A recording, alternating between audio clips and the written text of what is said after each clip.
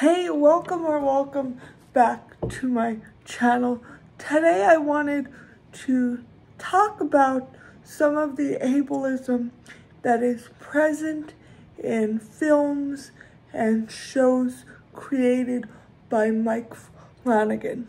So as a horror fan and a disabled person, and I'm in my last semester of grad school for disability studies, it really hurts me to talk about this because I really love Mike Flanagan's work. And this is gonna have some spoilers in it, so if that bothers you, then feel free to skip around, depending on if you've seen the show or movie before.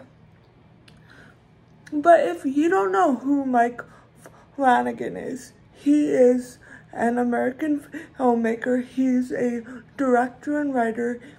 He has mostly worked on Netflix films and shows. He's probably most well known for The Haunting of Hill House and Gerald's Game and those types of shows, those spooky shows and movies that horror fans love. He's inspired by a lot of classic literature, like the works of Edgar Allan Poe, and also in The Turning of the Screw, which was a novel I loved in high school. And so I think the reason Mike Flanagan is so popular is because his horror is not just gruesome. It has heart to it and humanity to it. And I think that's what a lot of horror fans like about him. But in that, he also falls into a lot of ableist tropes and ableist casting, which bothers me. But if you're new to my channel somehow, ableism is the discrimination or just thinking lowly of somebody based on disability or perceived disability. I first want to start off with Gerald's Game, which was one of Mike Flanagan's first real popular projects. So I'm not really going to go into the plot of it because you can watch other videos that will go into that, or you can watch the movie on Netflix. But it's basically a woman is trapped, tied to a bed, and she's all alone, and she has to figure out how to escape by herself. And it deals a lot with her childhood trauma and lots of that. But in it, there's this character known as the Moonlight Man, whose name in the film ends up being Raymond Andrew. He is very tall and bald, and I don't know if I explained this correctly originally, but my issue with the Moonlight Man is that it plays into the idea that people that are visibly, quote-unquote, deformed are somehow evil. And this trope is seen in a lot of movies. We even see this in Disney movies with a lot of the villains looking different, like Scar from The Lion King. Even in Snow White, when the evil queen turns into the old lady, she's hunched over and her nose is huge and she just looks creepy. And I think a lot of people, especially with facial differences, really struggle with this and people being scared of them in public. A really good activist who fights against this type of facial difference. Ableism is a lady named Carly Findlay, and she has 2 books, and she has a blog. She writes a lot about what it's like to have a facial difference and to be treated differently, and why having a facial difference doesn't make somebody inherently evil. And I know people are going to be like, no shit, Sherlock, but unfortunately with our society and with the media we consume, that's not always an obvious thing, even though it should be. You get the sense he's disabled. He either has some type of intellectual disability or a developmental disability, but he slurs his speech and he's not always coherent. And he is the monster of the film, but he's also kind of a joke. It's kind of comic relief in a way, which is obviously messed up that they would have a disabled person be used for comic relief. But there's one scene where they're in a courthouse and the protagonist, Jesse, is testifying, and Raymond Andrew starts screaming and crying, "You're not real, you're not real," in like a way you could tell he's disabled by how he's slurring the words, and he almost sounds childlike. This really made me cringe as somebody with a speech impairment, because I get made fun of on the daily for how I talk. And I just know that some hunky teenagers are gonna watch this and they're gonna laugh about it and think it's a joke. And then if they meet somebody with a speech impairment, they may make fun of them.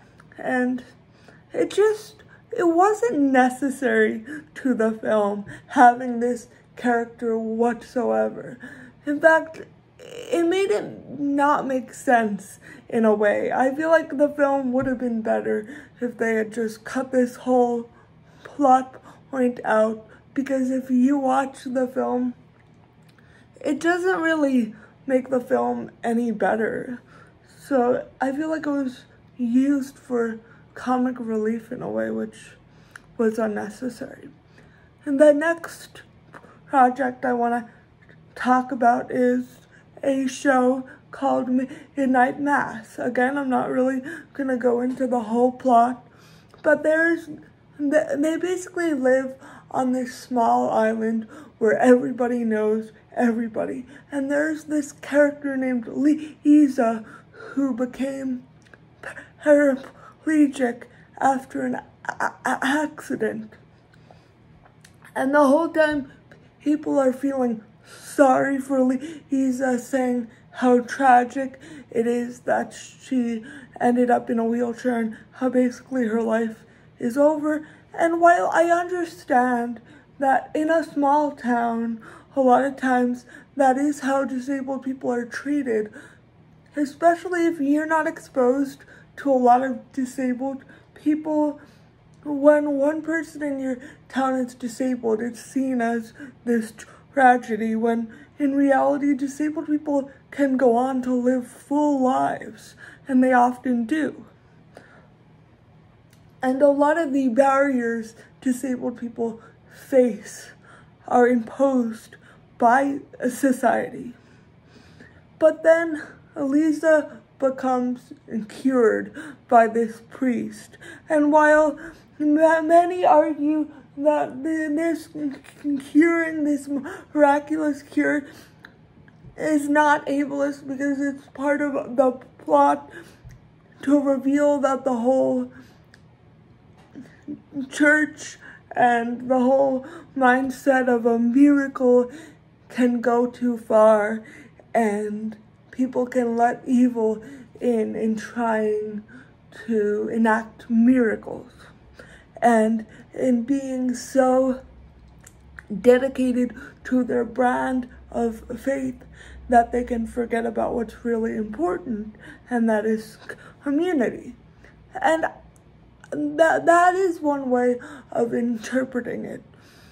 But Lisa is treated much differently, and also her whole personality changes when she's able to walk again, and it is seen as like now she's finally back to her real self.